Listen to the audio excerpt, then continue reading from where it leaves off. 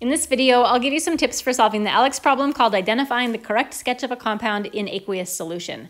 To help you solve this problem, you are going to want to have access to a periodic table. I recommend ALEKS's periodic table because of the color coding for metals and nonmetals. That's going to be helpful in this problem. You're also going to want to have access to a table of polyatomic ions, and I am using the table from the website socratic.org. For this problem, you're going to be given the formulas of two different compounds, and you're asked to pick a sketch. You're going to have 8 different sketches to choose from. You're asked to pick a sketch that correctly portrays that compound if it were dissolved in water. And when you're looking at this ALEKS problem, it's just going to look like this. What I've done is kind of screenshotted multiple times and copied and pasted all of the different sketches that I got for this particular problem. One of the things that's kind of interesting is, for me, all 8 of these sketches were exactly the same for the 2 molecules. Now, one thing that you're not going to get in this problem is any kind of key that explains what the different colors represent here. So it's not going to tell you what the yellow represents or what the green represents, and you actually don't need to know that for this problem in order to be successful. So again, we're looking for the sketch that correctly portrays this molecule if it was dissolved in water. There are some water molecules in each one of these sketches faded in the background. We're going to ignore those. We're not focusing on those at all. And so before we tackle picking the correct sketch, the first thing that you need to do is classify these 2 compounds as either being molecular or ionic. And I'm going to squeeze a little definition in here. A molecular compound is one that is made up of atoms that are all non-metals. So this is a molecular compound is going to be a bunch of non-metals. There is an exception to that. I'm going to put a little asterisk by it. I will talk about the exception at the end of the video.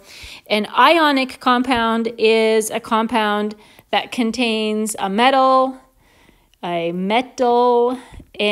a non-metal. And so this is why the periodic table is handy. To help us classify these 2 compounds as molecular or ionic. Now, the reason that it's important for us to know if the compounds are molecular or ionic is because these compounds behave differently when they are put in water. A molecular compound is one that stays together, it stays intact when it gets dissolved in water, so the atoms don't split apart from each other. An ionic compound is one that separates into cations and anions. So we're just going to write separates. I don't really have room for writing out cations and anions, so I'm just going to put the positive sign and the negative sign. I'm changing my mind. It separates into its ions. Okay, so let's begin by classifying each one of these compounds. The first compound that we're looking at contains carbon atoms, hydrogen atoms, and chlorine atoms. Let's classify those atoms. Let's go over to the periodic table. We have carbon, we have hydrogen, and we have chlorine. Those are all nonmetals because they're all yellow on the periodic table. I can see that they're all nonmetals. That means that this is a molecular compound, and the atoms in this molecule, CH3Cl, they are all going to stay together. So that means I am looking for a sketch that has a total of 1, 2, 3, 4, 5 different atoms that are all attached, 5 atoms attached. And I should be able to see something that reflects this color coding, like there's going to be 1 single atom of 1 color for the carbon. There's going to be 1 single atom of a different color to represent the hydrogen. And then there's going to be 3 atoms of the same color to represent the 3 chlorines. And as I'm looking through these sketches, it looks like, boom, here it is. That's exactly what I'm looking for. I'm looking for, I've got a total of 5 atoms. I've got 3 of the same color to represent the chlorine. 1 of these is the carbon. 1 of these is the hydrogen. I don't really need to know what the different colors represent. So it is, as easy as that. That's not quite so bad. Let's take a look at the second molecule that I have here. This is BrCl. First thing that we want to do is classify, is it molecular or is it ionic? So we're going to go to the periodic table and we're going to find bromine, which is right here, and chlorine, which is right here, again, both non-metals. So that means that it is molecular and it's going to stay together. That means that I'm looking for a picture that has 2 atoms that are attached, still attached to each other, and they're going to be 2 different colors, and it looks like it's just right there. Like that's the first one that I see. I am Not going to be distracted by other pictures on here. I'm just, as soon as I find the one that corresponds, I'm going to go with it.